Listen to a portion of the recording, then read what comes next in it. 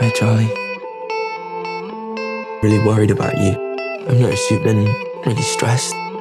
Some gates never get to open 'cause it's too I hate feeling like this. I could be the one who's I don't know what to do now. this place.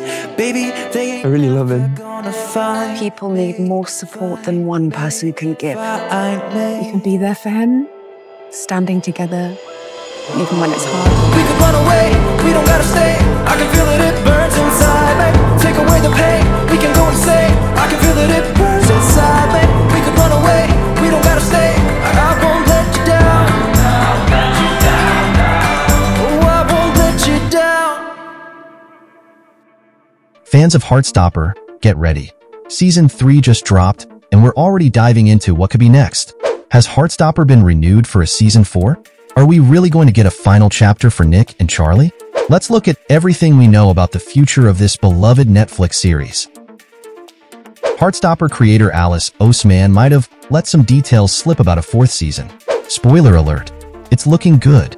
In her latest interview, Alice shared that she's already working on Volume 6, the final installment of the Heartstopper book series, and she hinted it could set the stage for a Season 4. I'm really excited about what's going to happen towards the end of the story, but it's also very bittersweet. It feels like the right time for it to end. Season 3 took us through so many powerful moments. We saw Nick and Charlie go from confessing their love to tackling deeper issues, like Charlie's struggle with his eating disorder and Nick's dedication to helping him. In the upcoming season, we might see Nick facing a huge decision, balancing his love for Charlie while planning for university. Long distance? Self-discovery?